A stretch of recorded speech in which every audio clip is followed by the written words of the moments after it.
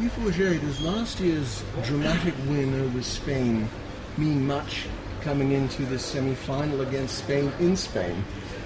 Well, I don't think so. It was a year ago. It was different players, different surface, different altitude, different crowd. But on the other hand, we the depths of France, in that competition is wonderful because we don't have Gael, but we still have Michael Laudra. None of them is playing singles, and we still have, I think, a good team.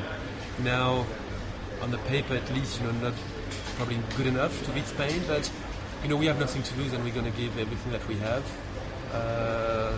For us, playing Spain on clay outdoors is our biggest challenge. It's the best team in the world by far, and it's always great to see how well you can do against such a strong team. We're going to give everything that we have and play with a lot of guts, and with the talent that my players have. Hopefully we can see some great tennis, and why not pick a win there and another one there, and then we'll see. That's what's so special about Davis Cup. You're saying about the talent of your team, but you've got great talent sitting courtside with all your animation and the way you get into their faces and all that. Are we going to see some of that this week?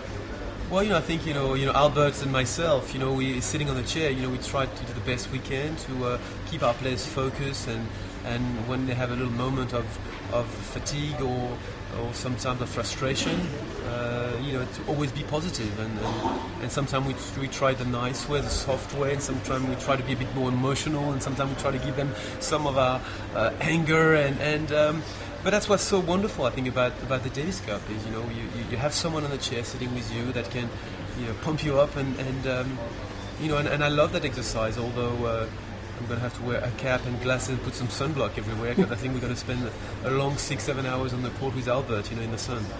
Now, you were just saying how good both nations are, the teams that they've got, France and Spain. So there's a lot of depth you can pick from. You didn't go with Joe Wilfried-Sonner on the first day. You've gone with Simon and Gasquet. Give me an idea as to what your reasoning was. Well, had it been on hard court, my choice would have been probably different. So, on clay, I think Richard, was probably Gael, the French guy, had the best results this year on clay. And then Gilles in this summer played great on clay. He won Hamburg. He beat Almagro, the top 10 player, Spanish player.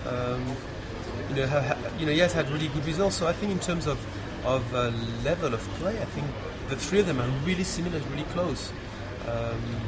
But both of these singles matches on Friday are going to be hard and physically, tiring.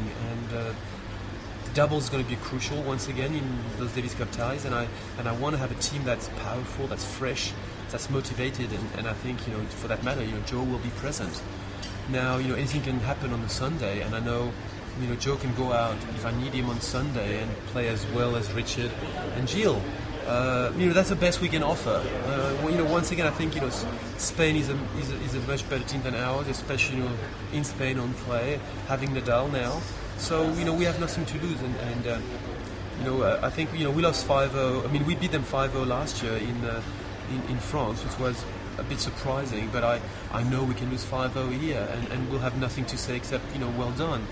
Now, it didn't happen yet, and I want to make sure that we're going to show our best tennis and our best attitude, and then the results, we'll accept it no matter what it is.